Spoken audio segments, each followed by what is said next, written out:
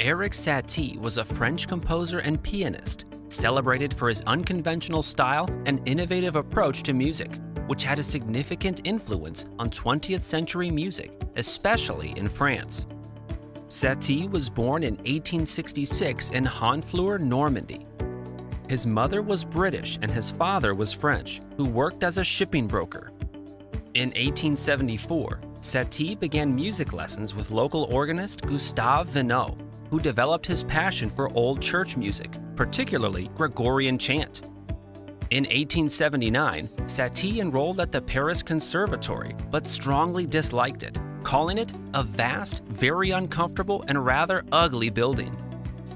His teachers described him as gifted but indolent and referred to him as the laziest student in the conservatory.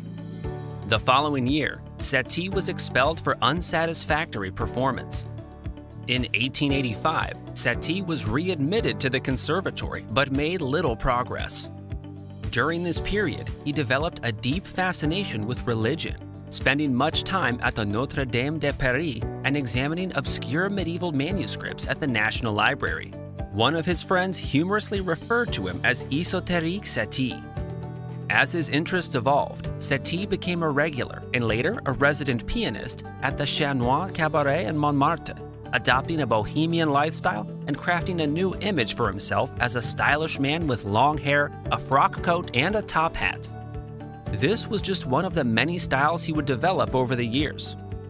During this period, he began to refer to himself as Erik Satie, Gymnopédiste, while composing the famous Gymnopédies in 1888, followed by the first Gnossiennes between 1889 and 1890, two of his most important and celebrated works. Satie made a living as a cabaret pianist, adapting popular music and composing various pieces.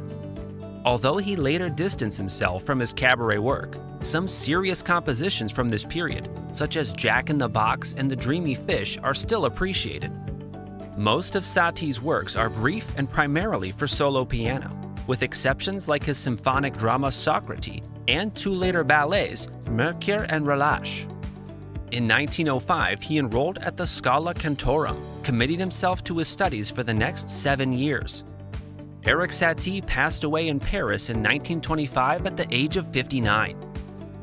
He is regarded as one of the key figures in music history, with compositions still celebrated and performed by musicians around the world.